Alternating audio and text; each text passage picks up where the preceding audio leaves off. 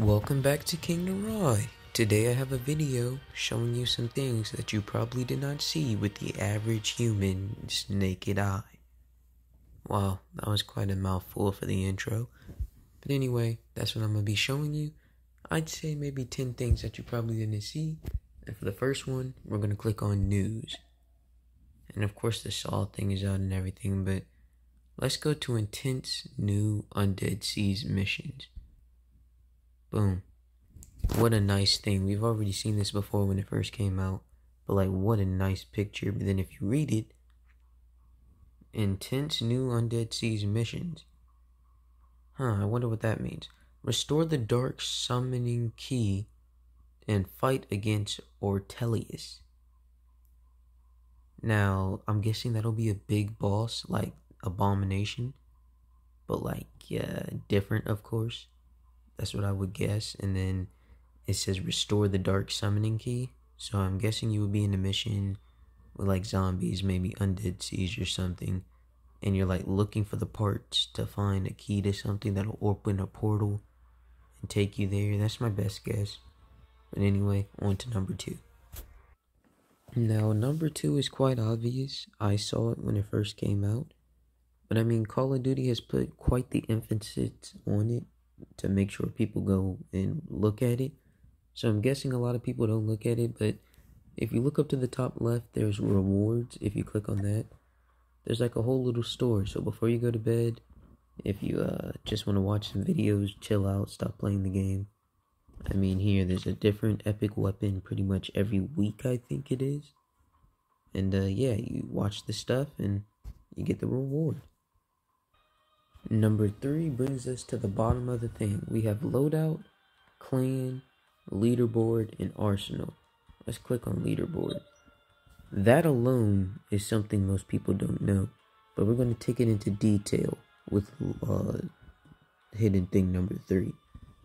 Number 1, you can switch between the different modes. Okay, nice.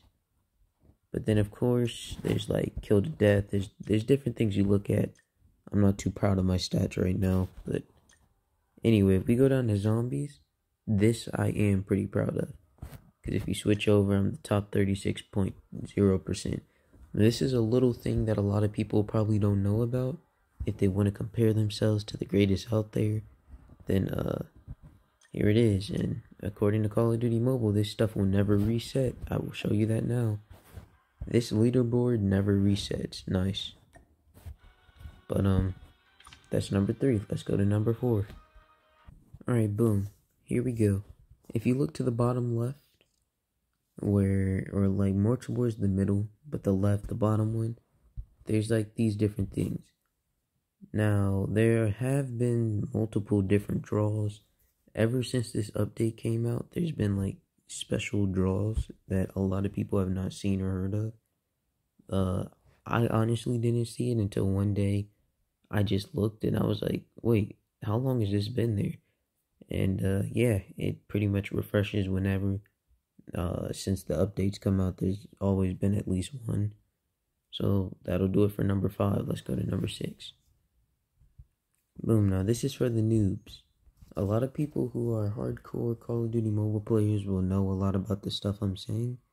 But for the noobs, if you go up here to the top left and you see like it's like 2 people. If you click on that and just that alone right there, friend invite. When you start out the game, this is definitely a nice skin to pick up. There are going to be different skins for different days and stuff. Just invite your friends. I don't think they have to join. I've never done it, as you see. But I don't think they have to join. I think all you have to do is send it. So that would be a nice thing to do. And continue. Boom. And number 6 takes us to the loadout. This will be a combo of number 6 and 7. Being, first of all, if you click on a gun, then click on Gunsmith, you'll see this little thing, like you can see the stats and stuff. There's a light bulb here where you can look at that, and yeah, it has different hot recommended, so like things a lot of people use. That's up to that. But another thing I'm going to show you is this special thing right here. It has a magnifying glass and like 3 different bars. If you click that, it'll go into detail with all your stuff. Now, I remember a time when there was nothing like this out there, and I literally had to write down on a sheet of paper the different stats to kind of see, because just going by the right side, which is the number value of like your accuracy, mobility, and stuff, that doesn't tell you the full picture, because you can see a lot more with this than you can with that. And then for number 7, if you hit the back arrow one time, you'll go here, and right beside primary weapon is this. Now, I organize my loadout, and I don't have a mythic on all of them. So if we go here, I organize my loadout, and it has to be, like, if I have an epic, it has to be an epic. So, yeah, if you click this little thing beside the primary weapon thing, it's like a triangle type shape. It'll come up with all your blueprints, so everything epic and above. This is for assault, SMG, sniper, all the different ones. They all have that little thing. Now for the next 2 things taking us up to our big 10, we'll have to go over to the store.